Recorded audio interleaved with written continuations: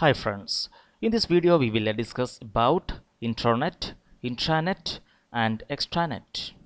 First of all, we will see about the Internet. The Internet is a worldwide collection of interconnected networks. Also, we can say Internet is a collection of interconnected LANs and WANs. The Internet is not owned by any individual or group.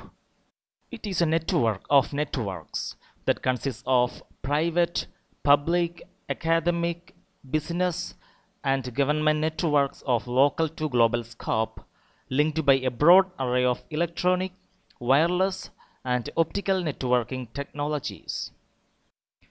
There are two other terms which are similar to the term Internet, such as Intranet and Extranet.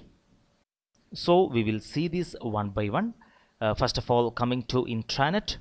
Intranet is a term often used to refer to a private connection of LANs and WANs that belongs to an organization and is designed to be accessible only by the organization's members, employees, or others with authorization.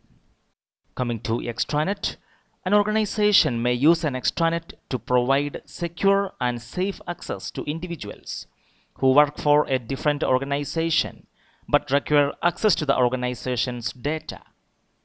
Here we can see some examples of extranets. A company that is providing access to outside suppliers and contractors. A hospital that is providing a booking system to doctors so they can make appointments for their patients.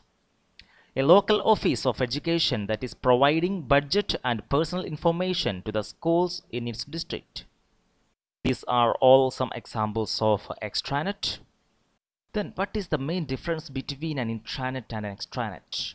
So obviously here we can see the intranet is only accessible from within the organization, but the extranet is accessible outside the company. Here this pictorial representation shows the difference between Internet, Intranet and Extranet.